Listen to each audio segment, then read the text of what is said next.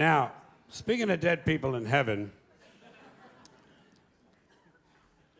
there are some people who not only believe that their dead parents in heaven can see them.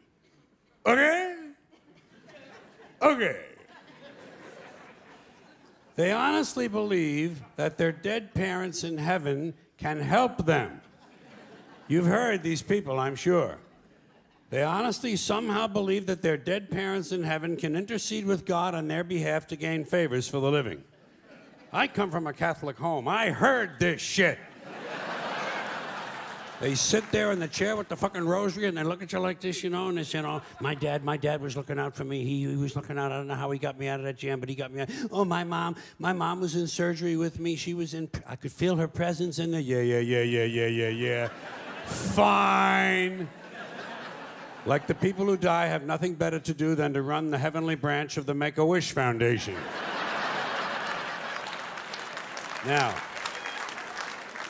if people want to believe this kind of stuff, it's fine with me. Let them believe it. I don't want to disabuse anyone of their beliefs. But I have a question about this.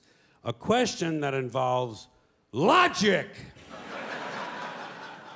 Let's suppose it's true. Let's allow the proposition that somehow dead parents in heaven can help their living children. Fine. So, we got a family living on earth, father and mother and 4 kids. Family of 6. Good family, nice family, doing all the right things, having a good time, making all the right moves. And the parents go away on a weekend trip and get killed in an accident. And the children, of course, survive. So now, according to this theory, these 2 people go to heaven and they start helping their 4 living children. Helping them with everything they need. Helping them with their science projects, with their SAT scores. Helping them get a good school and get a nice job and get a promotion and a raise and someone to marry, and they all grow up. These 4 kids now grow up and have children of their own. And let's say that all 4 of these now grown children also die at the same time.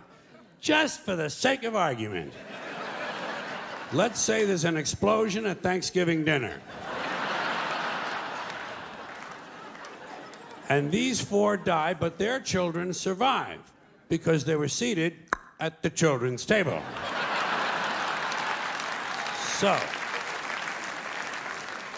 So now, according to the theory, these 4 go to heaven and they start helping their living children. But what happens to the original 2? What happens to the grandparents? Do they just go off duty now? What do? Is there a retirement program up there? Are there some activities for these people? Shuffleboard, pinball, online poker? There must be something they can do. Or do they have to remain on duty indefinitely? Do they have to keep on helping their living descendants forever and ever and ever? Is that what heaven's all about, helping the living? When do you get to just lie back on a cloud and take a fucking harp lesson? You know what I mean? Because people have been dying for a long, long time. There's been a lot of dead motherfuckers. Did you know that?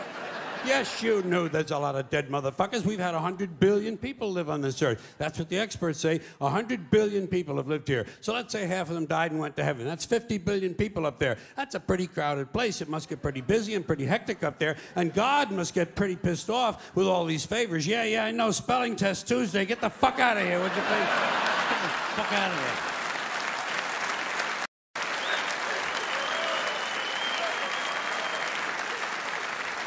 You know, even God can go on sensory overload. That's why he wanted 1 day off a week. Christians gave him Sunday, Jews gave him Saturday, Muslims gave him Friday. God has a 3-day weekend, which is probably just what he needs. Now, just a couple other questions about this whole theory. Suppose you die without having any children. Who do you help?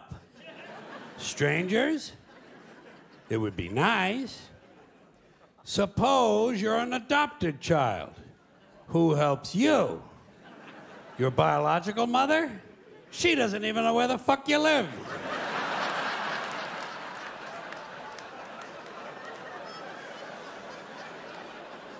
Suppose you kill your parents.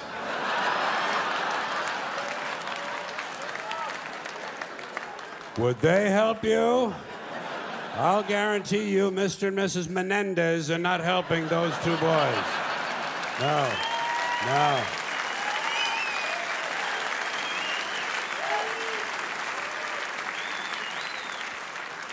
Yeah, it's all bullshit, folks. It's bad for you.